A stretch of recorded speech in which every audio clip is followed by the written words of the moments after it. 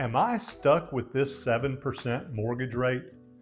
I get asked this question all the time by people in the home buying process. They say, wow, these rates are way higher than they were a few years ago, and I'm giving up a 3% rate on the house I'm selling, and now I'm gonna have to buy this house. Am I stuck at 7%? The answer is no, you're not stuck. That's the good news. This mortgage that you're applying for and closing on right now is always going to be at this rate. If you do a 30, 20, or 15-year fixed mortgage, the rate will never change during that period. However, you're not required to keep that mortgage for as long as you're in your house. You can do something we call a refinance. When you refinance your home, you're getting a new debt to pay off the old debt that you used to purchase your home. It's very simple, it's an easy process, and it's really the same process you went through when you bought your house, except you don't have to use the contracts, and you don't have to pay some of the closing costs, and you don't have a seller to consider.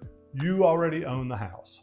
So really all you're doing is getting a new debt at a lower interest rate to replace the old debt. It's really an easy process, and you start that process as you see interest rates coming down. Most people in the mortgage industry, as of the recording of this video, think that rates are going to come down over the next 1 to 2 years. So most people are treating the current mortgage that they're doing as a short-term or temporary finance. They're saying, hey, we believe that interest rates are going to come back down as the economy continues to be strong, and we'll have a chance to get a lower rate on the same house that we already own. We do these refinances all the time for our clients.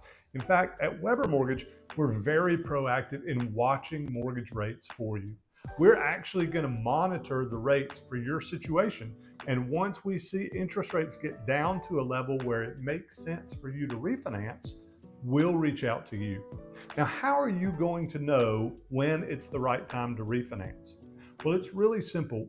There's 2 or 3 factors that you have to consider. The number one factor is, how long are you going to stay in your home? Sometimes that's a simple answer. Hey, Michael, I'm going to live here till I die. Sometimes it's more complicated.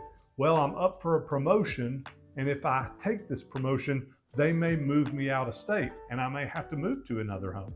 So it's a conversation that you need to have with a qualified mortgage professional anytime you're considering refinancing. It doesn't always make sense to refinance, believe it or not. If you're going to be in your house for a shorter period of time, for instance, hey, I'm here, but a year from now, I expect to move back home, or we're going to sell this house because it's not in the school system that we want to be in, and our oldest child will be 5 in 2 years, and so then we're going to move into a different school system. It's important to have that conversation and think through those factors, because there are going to be some closing costs when you refinance your home. And adding those closing costs normally can be rolled right into the new mortgage. So you probably won't have to come out of pocket any money, but they still get added to the balance of your loan. And that means it's pushing your loan amount back a little bit higher than what you've already paid down. It's important that you understand, if I'm going to add $3,000 or $4,000 back to the balance of my loan, am I going to save enough money in the amount of time that I'm going to be in this house that makes it worth doing? So for a lot of people, when we have that conversation, they actually come to the conclusion that it doesn't make sense for them to refinance. But the rule of thumb that I get asked about all the time is, Michael, when does it make sense to refinance? Well, if you're planning on being in your home for a while, and by a while, I typically define that as 5 or more years, then it almost always makes sense to refinance if the new mortgage rates, the current rates, are 1% below the current mortgage rate that you have. So if you purchased your home and took a 7% rate, once rates get down to 6%, if you have at least 5 years remaining in your house, then it definitely makes sense for you to pull the trigger on that refinance. Again, as when purchasing a home, it's important you work with a reputable mortgage company that's going to take great care of you. At Weber Mortgage, we've been doing this since 1999. We're really good at helping clients identify when it makes sense to refinance, and then helping them get through the refinance process as smoothly and as quickly as possible.